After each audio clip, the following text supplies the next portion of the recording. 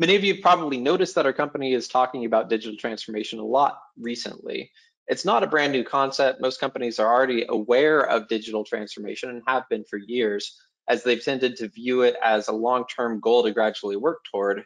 But now it's really been picking up more momentum. A lot of folks may not have recognized the urgent need for digital transformation before the COVID pandemic, but they're certainly seeing it now. That's why there's a large-scale velocity of companies accelerating their digital transformation journey, and inductive automation is a major catalyst in this movement. But before we talk about why Ignition's ideal for accelerating digital transformation, let's quickly clarify what digital transformation really is about. So we're going to understand what we should be accelerating toward. Digital transformation obviously has a lot to do with technology, but it's not about technology for technology's sake or just putting new technologies on top of old ones. Rather, it's really more of a comprehensive shift in the way that we do business. It's all about finding where there's room to improve our operations, then making those improvements in an intentional, methodical, and measurable way, leveraging modern technologies like cloud, big data, edge, and IIoT. Therefore, we should really think about digital transformation in terms of the different components. And we at Inductive Automation have split it up into 3 different sections. We've worked with a lot of companies and found that there's some consistencies in terms of what different areas people need to focus on. So if you slice and dice that, you can break it down into processes, people, and programs. In terms of processes, we should really look at existing processes and ask, how can we streamline them?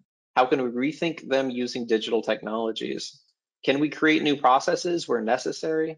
How do we overcome entrenched ways of doing things? If you think about people, think about the people inside the organization. How do we increase communication and collaboration? Could we improve our decision-making by making data more widely available?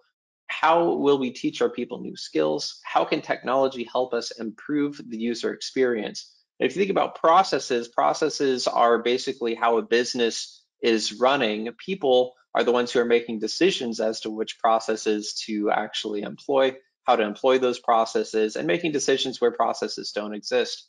And then the last piece right here is programs. I should really view those programs or our technology. And people process programs as 3 Ps. It's easy to remember. The programs could also be labeled technology there. So we should really review those programs and think about the following. How can we improve operational efficiency and increase savings? How do we remove the limits imposed by outdated technology? And how will we navigate compatibility issues and avoid disruption or downtime? All 3 of these pieces are very important.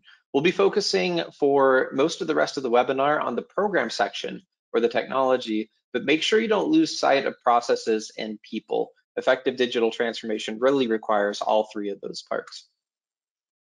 And so let me talk a little bit about something that's more abstract here. So I have a young daughter, and if I wanted to build her a playhouse, there would be a few steps. I could get the wood, have it shipped, put it in the backyard, and have it ready to go. But if I didn't have any tools, it would be really impossible to build it, at least using modern, efficient construction techniques. That'd be sitting in the back with a bunch of cut pieces of wood, not knowing what to do or how to put them together. If I didn't have any nails, if I didn't have a hammer, you need tools in order to do things in modern ways. And it's interesting. I have a staple gun that was passed down to me by my father. It worked great. But as soon as I ran out of staples, I went to the store to try to get more staples. And well, you guessed where this is going. They didn't have any staples that were the right size. It was a special staple size that isn't the standard and isn't available. And for me, it made the tool practically useless going forward. This problem that I'm describing exists in the software industry as well. Proprietary tools that don't use standards can make life difficult for everyone. And I really like this analogy because I think that it brings it home why having standards, why having standard technologies, and why having standard sets of programs and the technology behind them is really important, and brings it home in a way that is relatable for anyone who's ever tried to build something. So Eric, I wanted to ask you a question, throw this over your way. As an integrator, do you have any comments about the importance of having the right digital tools for digital transformation? Yeah, absolutely. I mean, using standard tools within a tool set is essential. And so typically what I'm looking for in a tool set is depth, extensibility, integration capabilities, protocols, and things like that that are just standard that you can use out of the box to integrate with other things because nobody wants a solution that exists in a silo. What I find is that depth usually comes at the cost of accessibility, which is why I've spent a lot of time in C#. But Ignition does a great job of meeting people where they're at to get them off the ground running quickly and still enabling them to go deeper and dive deeper and build cooler things as they progress in the stack. So that's kind of what I liked about it. Thanks, Eric. Arlen, did you have anything you wanted to add to that? Well, yeah, I mean, I think when we talk about digital transformation, there's this propensity that, oh, it's digital transformation, therefore we must go write code. And, we're all about, and part of this webinar is about, tools on platforms, not coding on operating systems. So I think the more that we can use the tools that Ignition as a platform, I mean, forget about whether it's SCADA or HMI or DCS or whatever, it's really about the tools on a platform that we're going to leverage.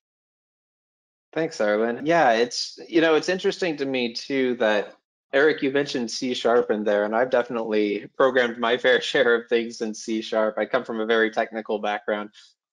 And the difference between building something using tools versus building something using code, using basically going really low level as opposed to using tools to build something in a more rapid way is something that originally drew me to inductive automation. It's something that made me want to work for inductive automation and have a hand inside Ignition.